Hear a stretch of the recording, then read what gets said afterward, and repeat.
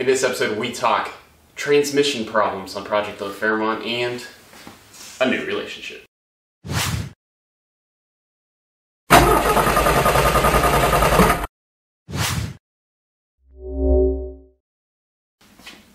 Welcome to the channel. My name is Grant Tommy, helping you build your hot rod and your confidence without a ton of money. And we're going to spend more time today talking about building your confidence. I mean, there's sometimes with the whole purpose of my channel is to help the viewer understand, like if I can do it, so can you. I really don't have much skills built up over my first 35 years of life when it comes to mechanics. And this project Ford Fairmont, has been basically the exploration of that from age 33 on.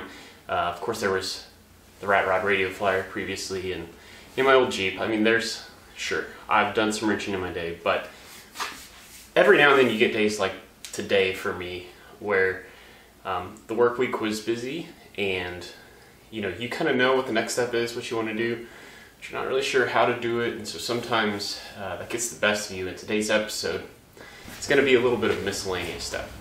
If you recall from the video of when I finally got this to drive, and I'll leave that info card up over here, for whatever reason we lost drive. It would only shift from first to second, and it would never shift out of second.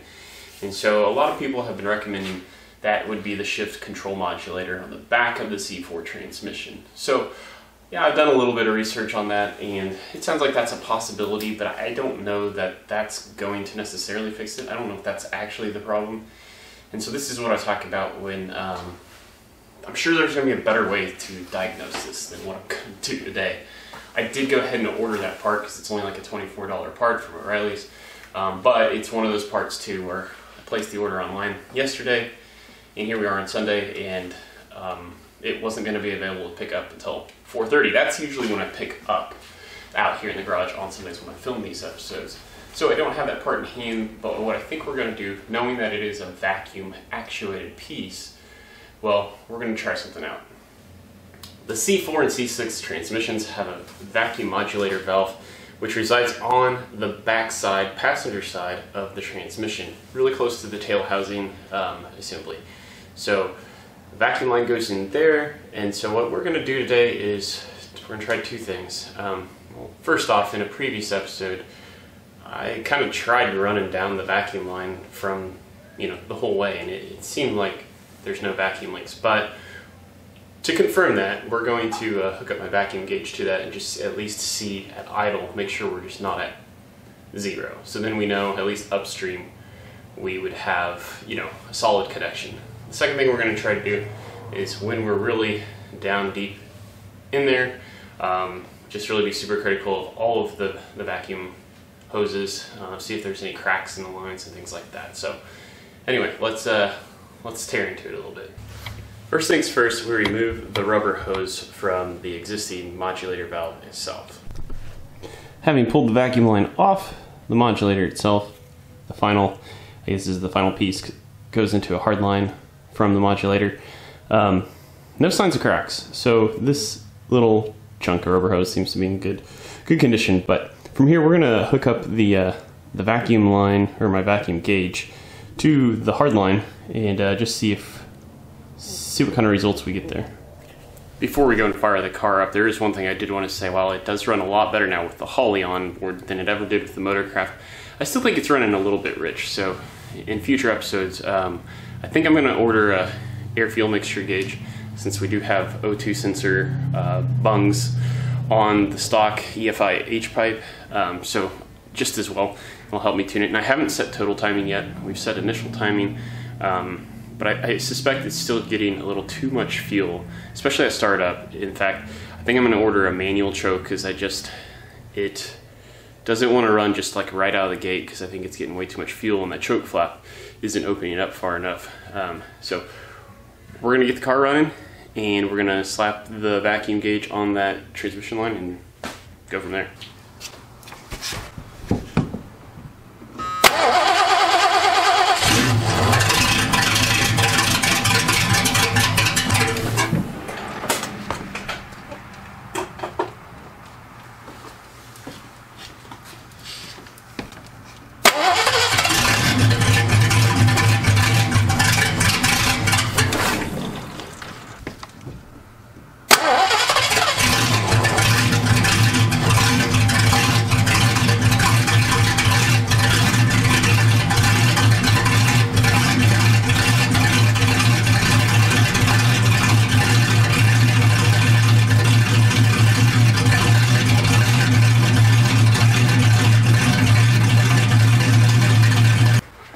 well, it's pulling some vacuum, but that was running really rough, so I almost wonder if I'm gonna hook it back up to the modulator now and see if it idles smoother than that. Anyway, we're gonna see if we can't get it to idle better, because I did pull the tranny dipstick to check the fluid level. It did say you want to do that when it's warm, so I want it to run just a little bit longer, so I can recheck the tranny fluid dipstick, which was beyond full, so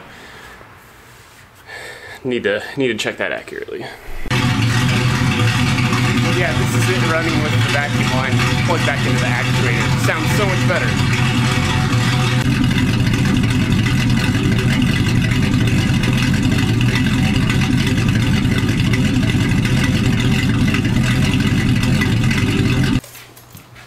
Okay, well, naked garage bay.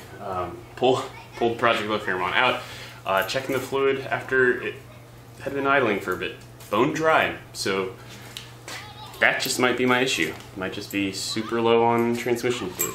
And I've known for a while, just how many times I've been under there. At some point, I think it's probably, I'm thinking it's post oil pan gasket installation, because of where I jacked the motor up was right on the bell housing after I removed the motor from the engine mounts, you know, to get it up, to get the old oil pan out.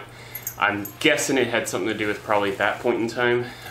Probably put some strain on something, open something up a little more, you know, just enough pressure, put something a little out of square, and you know, keep in mind probably 40-year-old gaskets anyway on the car. But we're gonna, when we go to O'Reilly's today, we're gonna grab some transmission fluid, and we're gonna start there because it drove and shifted just fine prior to the head swap fiasco. So anyway, we'll do that. But as long as we're talking about the transmission leak, well then I guess now is as good a time to talk about a new partnership. So this drip pan has lived underneath the car for I don't know how long. It lived underneath my diesel Jeep Liberty because it had a slight oil leak in it too. So I've got a lot of mileage out of this drip pan. But you can see all of this amber fluid, of course, would be, or red, is transmission fluid. So again, we have a leak. But since we have the car pulled out right now, now's as good a time to clean this side up before we pull it back in. And when we clean it up, I want to talk about a new product. I say new product, but I mean new product to me, and that's because Super Clean has stepped up and donated about 5 different cleaning supplies to me to try out, to feature in videos, and this was just a perfect timing for this relationship. Like I said, we're in the home stretch with Project Fairmont, so we've got transmission spills to fill up with the floor absorbent. So this is going to be the first product we use and see how well it works. So keep in mind, there's probably going to be a series of me featuring their product in upcoming episodes. But I just want to say huge thanks to Super Clean for reaching out and hooking me up with all sorts of stuff. We got another round of degreasing to go on under the hood of Project Fairmont. And so I'm excited to use the product because they kind of gave me, I think there's 3 different degreasers. One's like in an aerosol can. We've got some wheel and tire cleaners. So I'm excited to get to that point to where it's time to just clean up Project Fairmont, get it ready for car show season. Man, I just thought that day would never come. But anyway, let's see how the old floor absorbent works against oil spills here underneath Project Fairmont.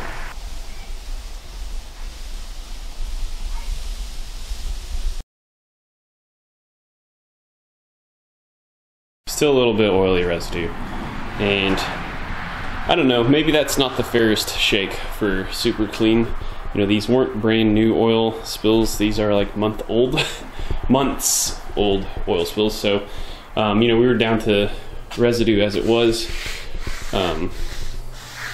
But I will say that, you know, wherever there was a newer spill, took it right up. So I will say I was kind of surprised how fine the grit was. You know, they always joke kitty litter is what this stuff is. So I was expecting something a little more coarse, almost like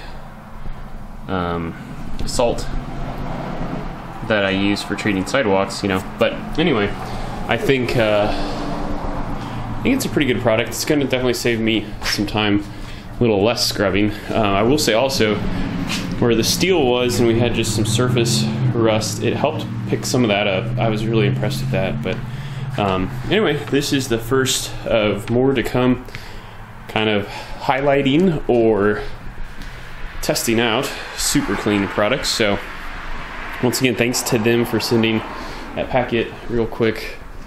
If you follow me on Instagram, I have a picture set up of, you know, what all that is. So in time, we will get to what we're talking about here.